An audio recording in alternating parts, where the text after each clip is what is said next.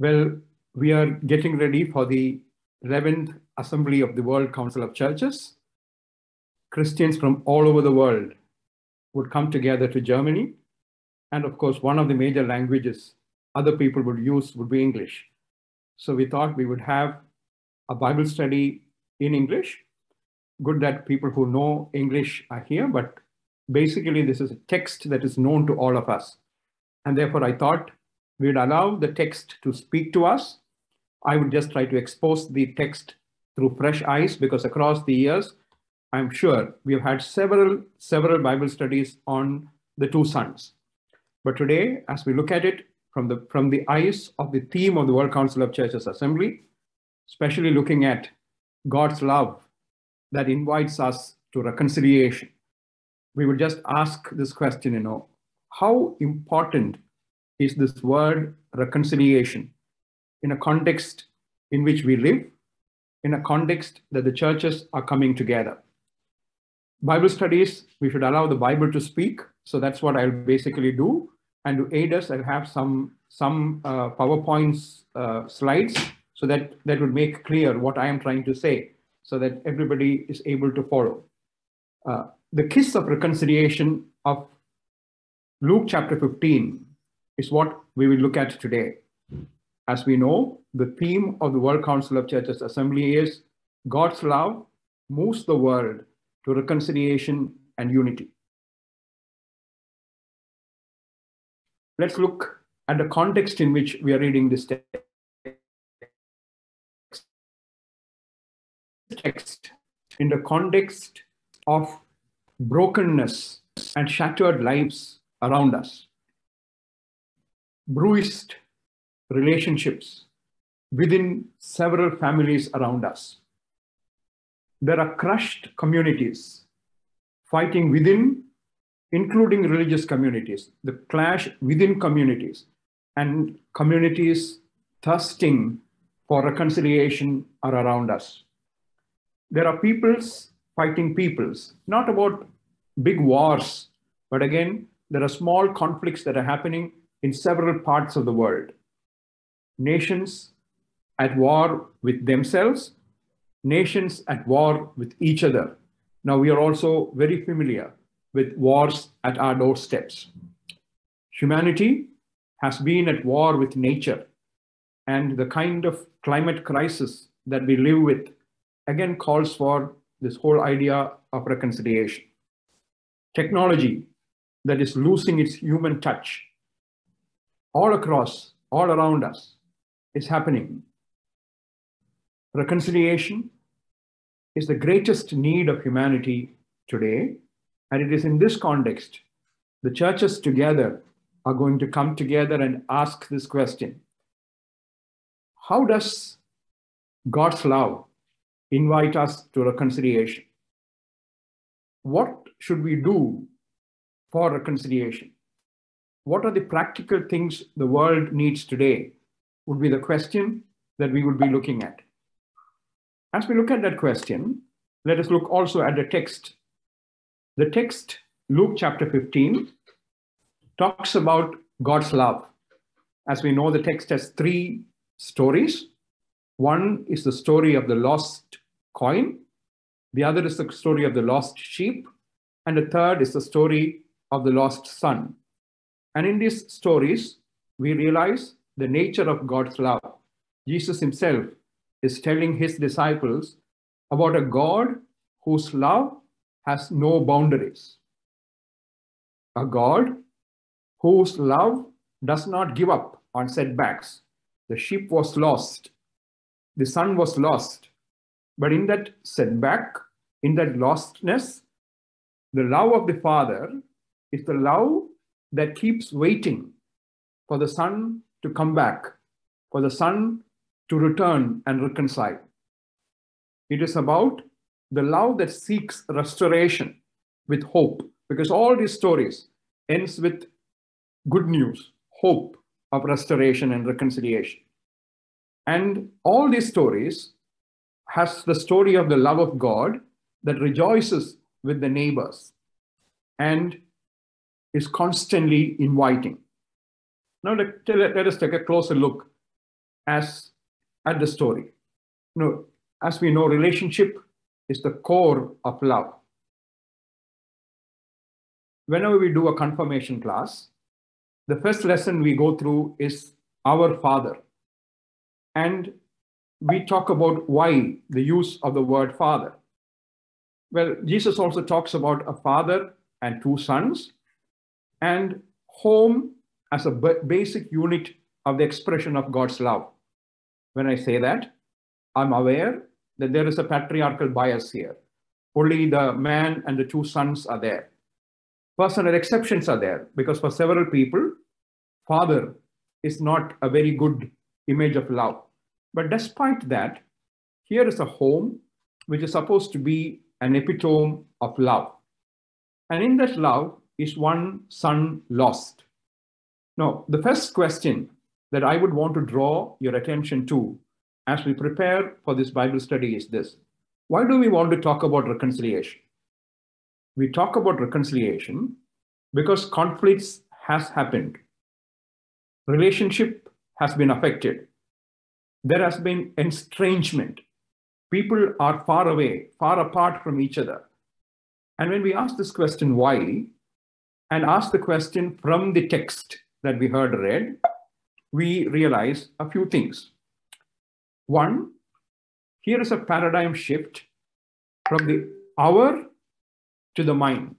As we grow up in a home, till today, it is our property. It is our home. It is our, us, and we. And suddenly one day, one of the sons come and ask, give me mine. I, me, mine, instead of ours. Well, the bottomless pit of consumerism, selfishness, human greed, however we interpret it, though this might look as a natural process of asking for one's property, here is one important reality we must understand. And that reality is this: when mine, my interests, my needs, my priorities, my comfort comes over the other, my profit, my gain comes as a priority over community affairs, their estrangement begins. And then what does he do? He gathers together everything. This gathering together is another very, very important word.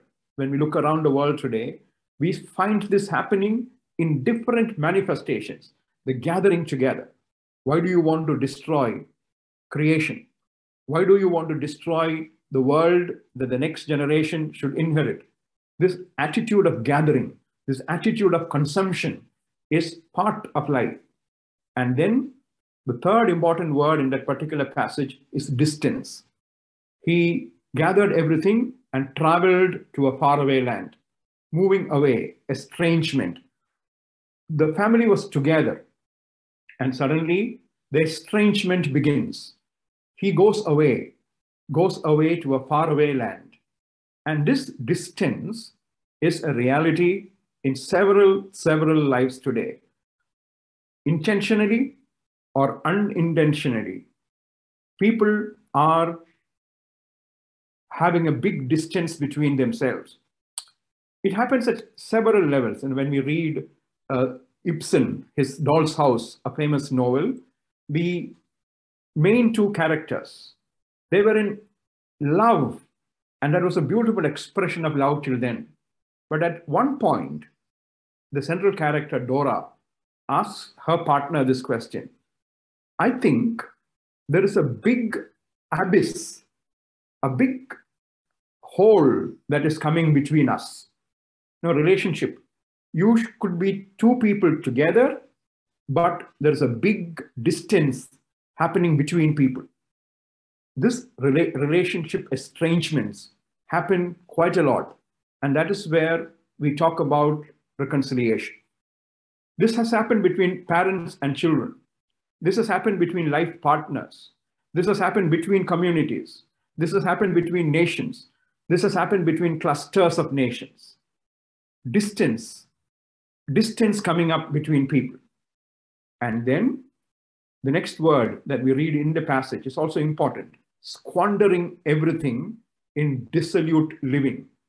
when relationships are broken, it's not only relationship that are squandered, but what we have, everything that we have is being squandered, and irresponsible living. We talk about reconciliation because of irresponsible living of people. We talk about a war because whatever be the justification you make for a war is surely an irresponsible act. Whatever be the irresponsible squandering of Earth's resources that we do, however we try to justify it, it is an irresponsible act, squandering lifestyle. And therefore, when we talk about reconciliation, we are talking about the lostness of humanity. It could be in personal relationships, it could be in family relationship, it could be in relationship within communities, between communities, nations, or clusters of nations. This is also a reality in churches, conflicts within churches, conflict among churches, the church union movements. Yes, it's the World Council of Churches going to meet, but there again, quite a lot of conflict of interest happening. And therefore the theme, reconciliation, a God of love inviting people for reconciliation, is something that we should very seriously ask. What is this reconciliation we are talking about? What is God's love that we are actually talking about? When we continue to read the text, we realize that the condition of lostness of the person, pathetic situation in which the son who was far away expresses himself, or how Jesus paints him. If you are asked to paint the prodigal son, Jesus uses words to paint that person's condition. Friends, that is the condition of several people around us. The gospel lesson that we read uses some words to paint it. What are those words? The first word is famine. Okay? A famine. There is no food around. Mother Teresa once said, the greatest famine in the world today is the hunger not for food or water, but for love. The hunger for love, the famine for love in loneliness, in cloistered relationships. Jesus paints a famine first. After painting the famine, he talks about this man. He was in need, he was in want. A man who lived in prosperity now has squandered everything. Nothingness, his lostness, the lost state of mind. Nothing, he has nothing. The third word he uses is, so he sold himself. He hired himself to a person who had maybe a big business in the neighborhood and was sent to fend for pigs. That particular community did not like pigs, and therefore serving the pigs was supposed to be one of the lowest estates that a person could go into. Only if he had nothing else to do would that person opt to feed the pigs. And that exactly was what happened. And then, as he was feeding the pigs, he did not even have the pots of the pigs. Nobody even gave them to eat.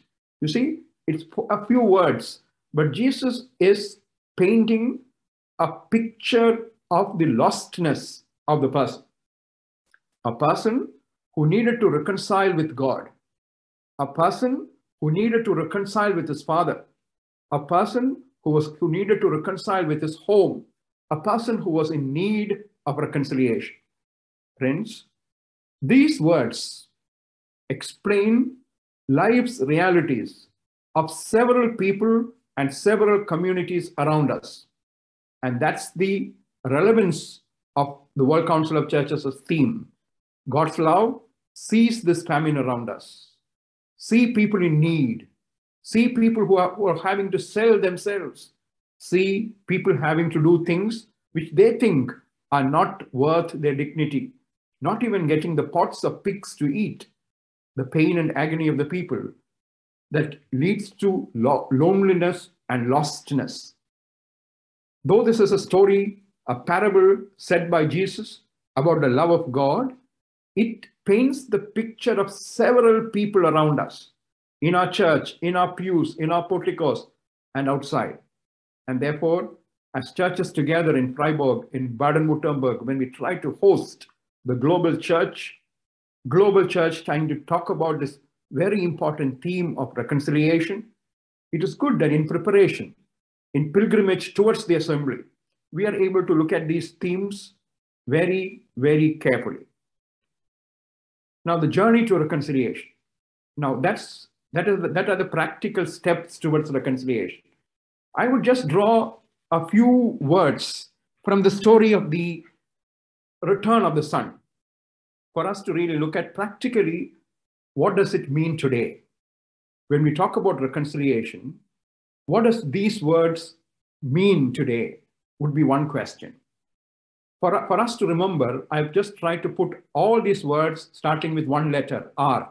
That is just for us to really look at these steps carefully. The first is the realization. And the Bible says, when he came to his senses, well, when he was gathering, when he was spending, when he was squandering, when he was far away living the life as he wished, he did not really seriously think about implications. He did not think about the consequences.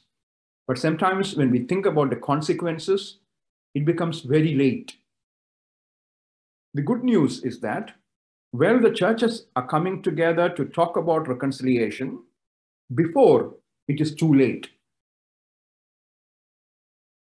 Realization that we need to come to our senses at least now, before it is too late, to really see what reconciliation is, what reconciliation implies, what reconciliation means. So the Bible, Jesus says, this man came to his senses. And then what happened? There is a revelation. In my Father's home. You say, I like the word, my Father. Now, he was talking about give me mine and going away from the Father's home. And suddenly he realizes it is still my Father's home. In my Father's home, there are several hired servants. All of them have enough bounty and there are leftovers. And here am I dying. Here am I in a situation that is pathetic. So he realizes in that reality, he reveals unto himself the Father's home of love, the Father's home of fullness. Well, primarily, the church is called to look at several people who stay far away from God the Father, far away, and do not even think about the Father's home because they have not reached the situation of famine when we look at the outside. But the spiritual famine that people are going through, the agony that people are going through, especially at the last moments of their life, is inexplicable. The third is a resolution. He decides, I will arise and go to my Father's house. At some point of life, there is a resolution. Enough is enough. I cannot allow life to drift away any further. I cannot allow myself to go down the drain any further. I must arise from this particular place where I have fallen into. I must get up. I must arise. And I must arise. And what do I do when I arise? I must have a destination. I must have an aim. I must have a place to go. And that is my Father's house. And that's why the theme says, God's love invites you to reconciliation. My Father's home is an inviting place. However far away I drift away, however far away I go away, my Father's home remains an inviting space. God's love keeps inviting. God's love keeps inviting. Jesus was underlying that point when he is explaining that parable. At Calvary, the WCC assembly, we will underline that again. God's love is inviting us to a life of reconciliation. Even when children are drifting away, young people are drifting away, Families are drifting away. Communities are drifting away. A resolution. I will not allow my life to drift away. I will get up out of the ghetto, and I will walk. I will walk to my Father's house. The next very important aspect of reconciliation is repentance. He looks at his life and accepts, I have lived a life that should not have been the way I have lived. I have done things I should not have done. I have not done things I should have done. And all that he puts in one particular sentence. Jesus beautifully explains that. I have sinned against you, O my Father, and also against heaven. I have sinned against you. I have sinned against heaven. Repentance is that you turn, going away from God. At one point, you decide to come back to God. That wonderful experience of coming back to God is what is happening in that particular passage that Jesus explains.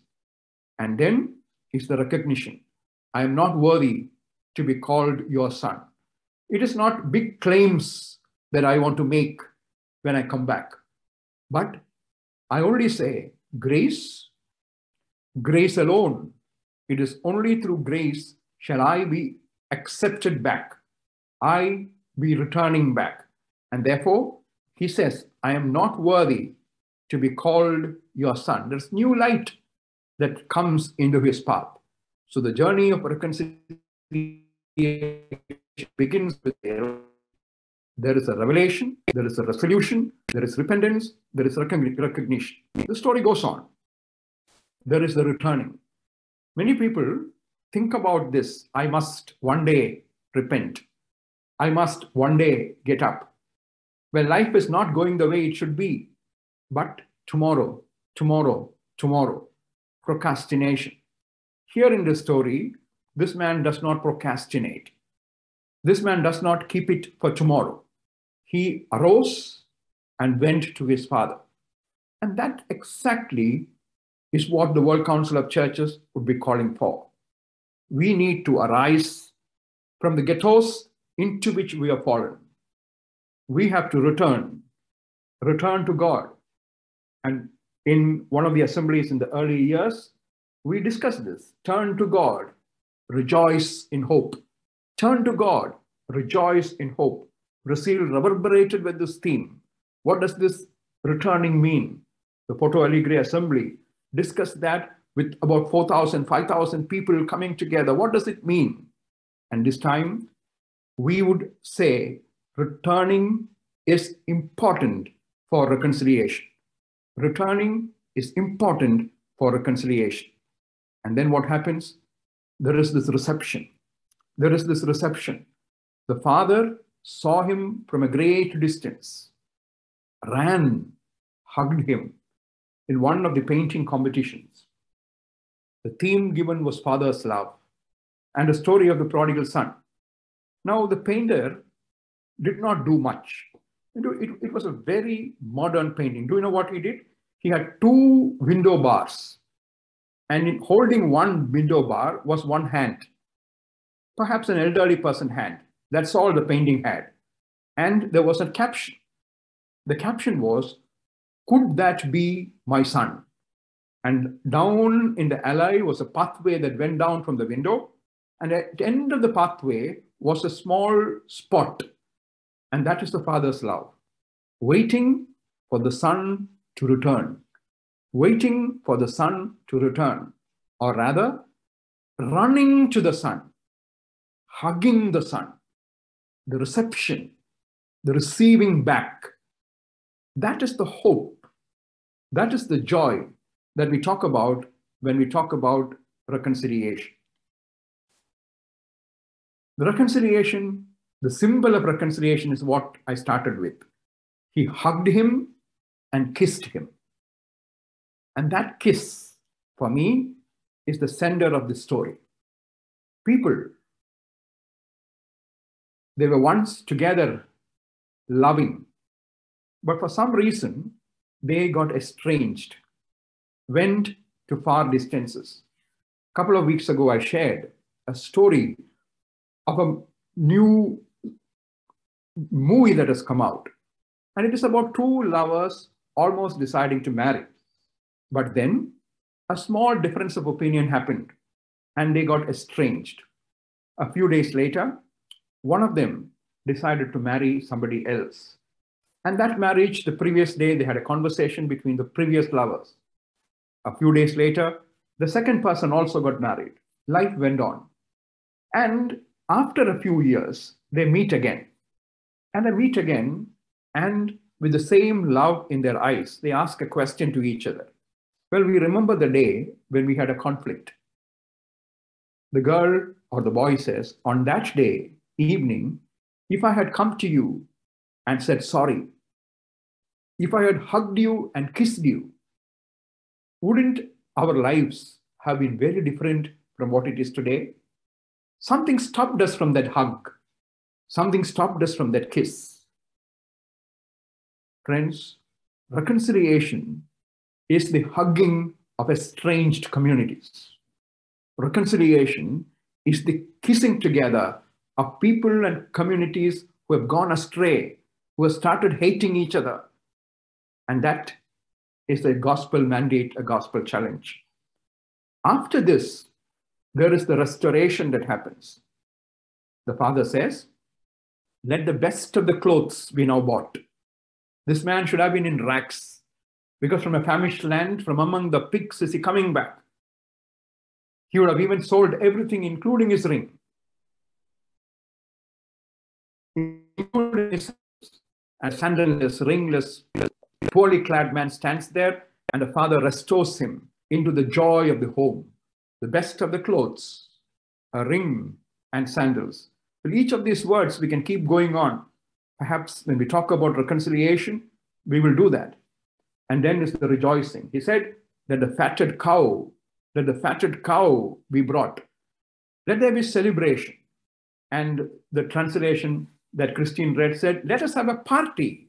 Let us celebrate.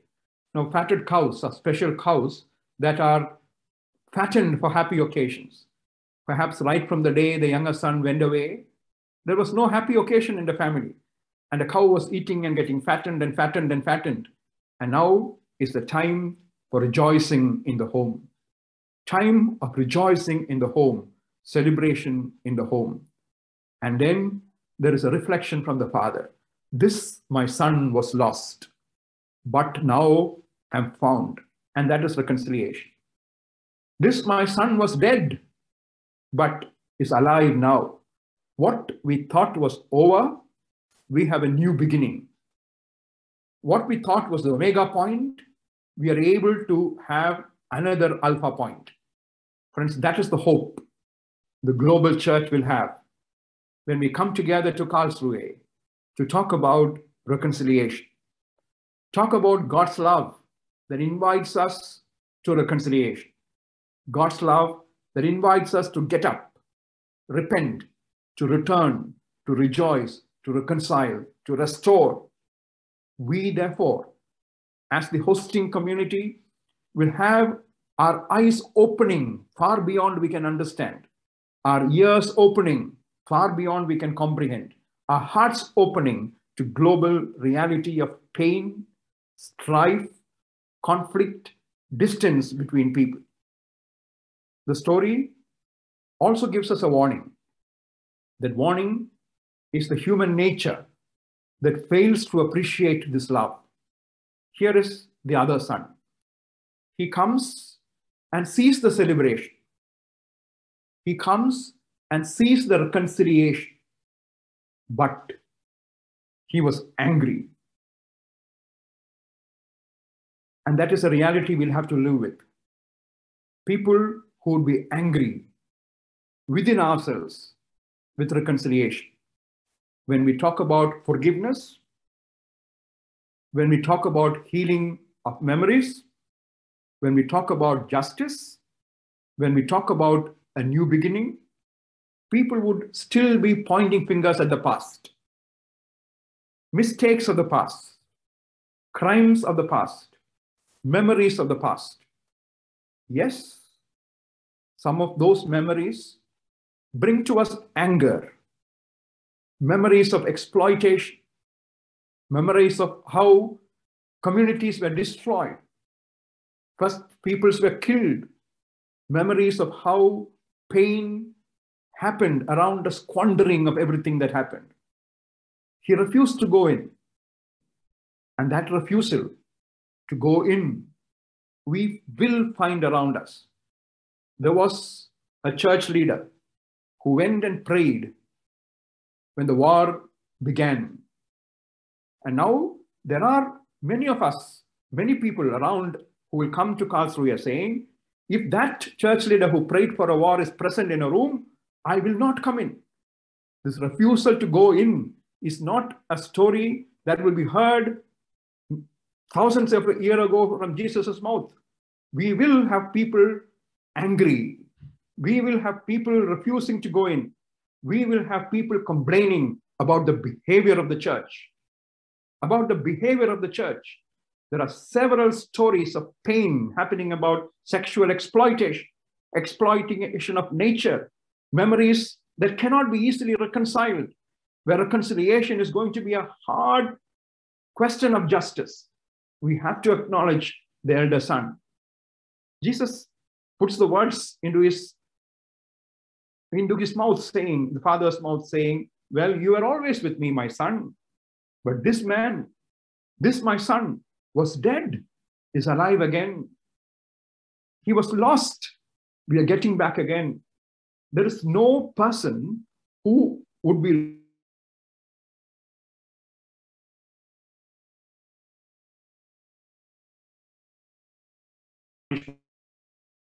that was a position that the church took. There is nobody whose life we can take away, not giving an opportunity to restore to a right relationship.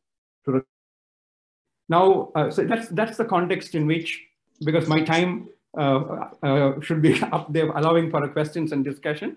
But yeah, God's love invites us to reconciliation. That's why I started saying this. We read this in the context of broken and shattered lives, bruised relationships within families, crushed communities, peoples fighting peoples, nations at war with each other, humanity at war with nature, technology that is losing the human touch.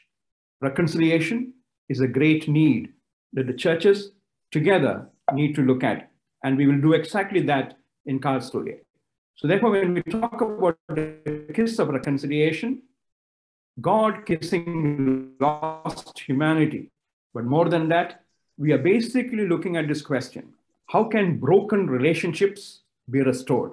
Despite the anger, despite the questions that are being asked, how do we restore broken relationships? And when nature joins in the kiss of restoration, the whole question of the climate justice and climate debates comes around it. We will meet at Karlsruhe. 31st of August, the meeting will begin. Till the 8th of September, it will go on. Before that, there will be quite a lot of pre-assemblies happening. Young people are meeting, women are meeting, quite a lot of meetings happening around us. Workshops will be happening. General public would be happening. People will be coming to worship together. But as we join in this pilgrimage, we are joining as the global church comes to our neighborhood. As we reflect on God's goodness across the years, and we look forward for a future with hope based on the values of God. And in that looking forward, two very important themes. One is reconciliation. The other is unity. A divided church cannot be a powerful witness.